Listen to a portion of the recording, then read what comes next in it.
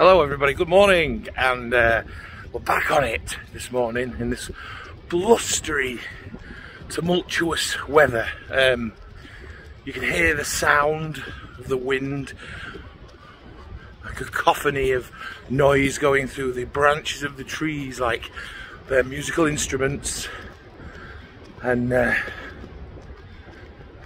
swelling of the sound like the sea coming in and out. It's a lovely sound in the morning, but I just thought I'd get back on it today. I don't really like walking in the wind, but I don't mind. It's not too bad today, it's alright. You probably saw my post the other week about me losing a stone. Well, I'm keeping up with that, all thanks to the help, well, me really, willpower, but also Luke Walker, middle name Sky. He's a very good guy to see if you're wanting to lose weight. A few people have come up to me and said, "Oh, are you doing well on that? What's your secret?"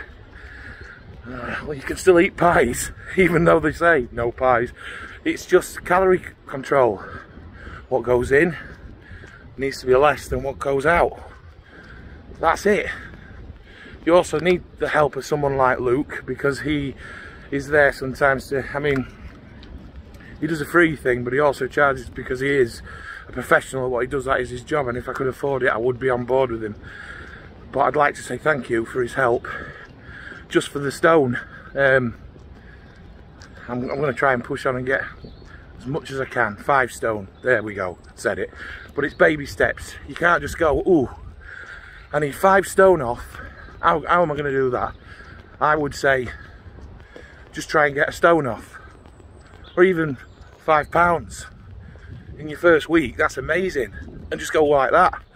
Life's too short to live with regrets, and that's what I've been doing in the last few years. Feeling sorry for myself, living with regrets, not taking accountability. I'm 47 now. I want to be fit and healthy. I get out the chair creaking, going, oh, my knee, and I put it down to my arthritic knee that I can't do out on my bad back. As soon as you lose a bit of weight, you can move a bit.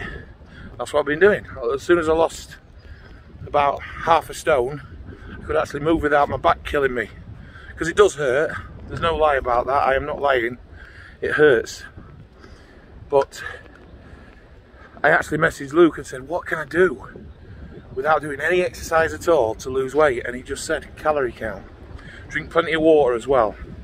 Try and get some good sleep. There's lots of things. You go to bed at 10:30, get up at 5 or 6, whatever. You're ready for the day. There we go.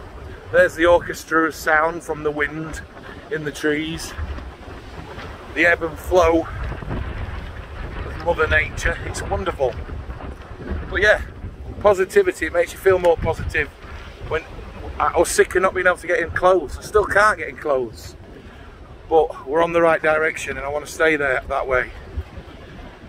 So all I'm saying is, if anyone wants to come for a walk with me anywhere, I'm quite happy to go for a walk.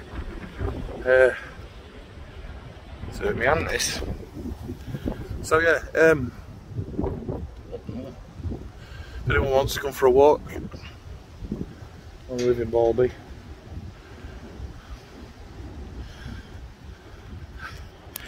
Get out there and do something. Why is it going the wrong way there now? Get out there and do something. It may not be easy. You may have back problems. You may have knee problems like I have.